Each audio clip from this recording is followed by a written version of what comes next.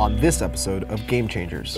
I had 5 examining rooms. I was going from one room to the other, and they were filled with young athletes with what I call adult injuries. I said, my goodness, what's going on here? The game is always changing.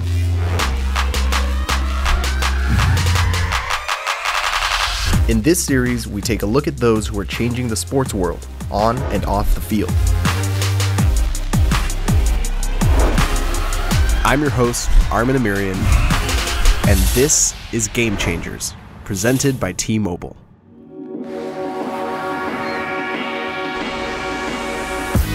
I'm Armin Amirian here in Gulf Breeze, Florida to meet with a legend in sports medicine, Dr. James Andrews. And I'm here to find out why after 40 years of fixing injuries in professional athletes, he's shifting his focus to preventing injuries in youth athletes. Dr. James Andrews is no ordinary orthopedic surgeon. His client list is a who's who of some of the best athletes in the world.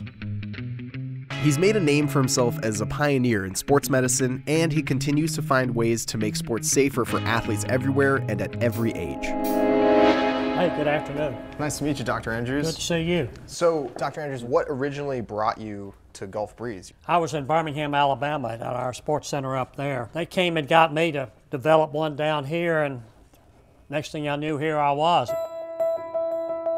Tell me a little bit about what this big issue with youth sports is. There's been a 7 to 10-fold increase in youth sports injuries since year 2000. That's in all 29 youth sports, and it's associated with 2 things. Number one is specialization, where they play in one sport year-round. The other thing is professionalism. That means taking these young kids and treating them like they're professional athletes. So those 2 things together has created this epidemic in youth sports. The rapid increase of youth injuries got the attention of Dr. Andrews. It's a unique person that sees and knows when it's time to step in and cause change. What was it that encouraged you to start looking into this?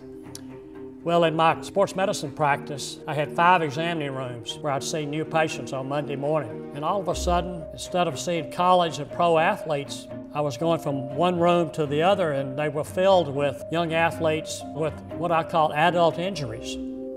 I said, my goodness, what's going on here? What was the attitude that was bringing in suddenly all these youth into your clinic? Well, it's the culture of youth sports. They start recruiting these young kids when they're in the 1st and 2nd grade to play year-round youth baseball. Well, parents, of course, buy into that, and then, of course, they gear their kid toward that elite sport year-round, and they overtrain and they get hurt. We recommend that you not specialize in a single sport until you're at least a senior in high school. But if we can just get the message out, then maybe we can do something to curtail this epidemic that we're seeing in youth sports. Dr. Andrews' message is clear.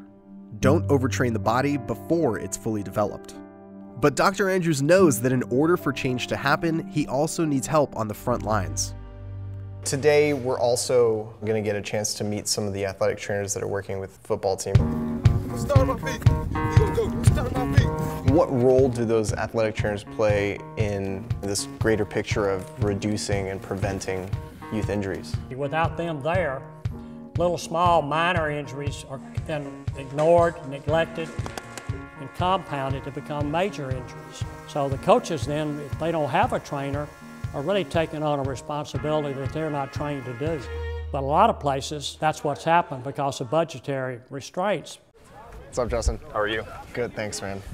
So, tell me what you're doing here right now with these kids. So essentially I'm just making sure that nobody gets hurt, doing preventative measures. If somebody's tackling the wrong way, I'll go up to them and be like, hey man, next time make sure that you hit with your head up. And if somebody goes down, I'm right here with them. So I see the injury happen, it's the best time to get an evaluation, and it's right after the injury. Athletic trainers are crucial to injury prevention. Due to lack of public funding, the Andrews Institute is providing trainers at no cost to high schools in Florida. Tell me a little bit about that athletic training program. Well, we have 23 high schools in the Pensacola area where we provide athletic training full-time to these 23 high schools. That just shows you the problem, though. We shouldn't have to provide them We should be mandated that they work full-time for the high school through public education, but unfortunately, that hadn't happened. Pro football players aren't the only ones suffering risky concussions. 1 in 14 high school players will suffer at least one concussion each season. Tell me what role the athletic trainers might play specifically regarding head injuries. We used to say, well, he just had a ding, he'll be all right in 5 minutes, he's back playing, and he has a second concussion. Now, if you have any thought of a kid having a concussion, he's out of the game. Early recognition is the thing that's really been the most important step we've had in sports medicine in years, and that's just happened over the last 3 or 4 years. So that's the responsibility of the athletic trainer. Go! So what would have happened before you guys were embedded here with the athletes? Worst case scenario would be that a kid sustained a concussion. You know, the coaches didn't know what to do, didn't know how to manage it, but you know, the kid goes back in and he could sustain what's called second impact syndrome. And second impact syndrome is essentially a second concussion that happens when the brain's not fully healed. Basically what happens is it starts swelling up, and then you have to go to emergency surgery where the child can either die or they can be permanently crippled. Having an athletic trainer can mean the difference between life and death, and yet a large percentage of schools are without a full-time trainer. So how are the current state of things in regards to athletic trainers across the nation? It's getting better, but we still have a problem. In our public high schools across the United States, at this point about 70% of them have some type of athletic trainer, but only about 37% of those are full-time. So we have a long ways to go certifying athletic trainers in all public high schools. What was it like in 2010 when you were named one of the most influential people in all of sport? It was a great honor. With the honor comes responsibility to do something about what's going on in sports too, and I've taken it seriously. I've done enough putting Humpty Dumpty back together again, meaning surgical techniques.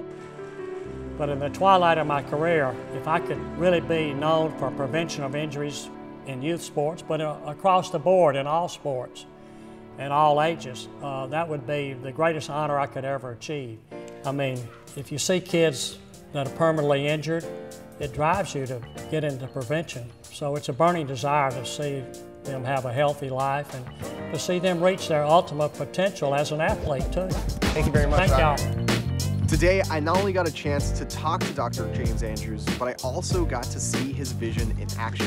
All of us would expect a guy who's accomplished what he's accomplished would retire, but this man is still driven to make things better for the next generation of athletes.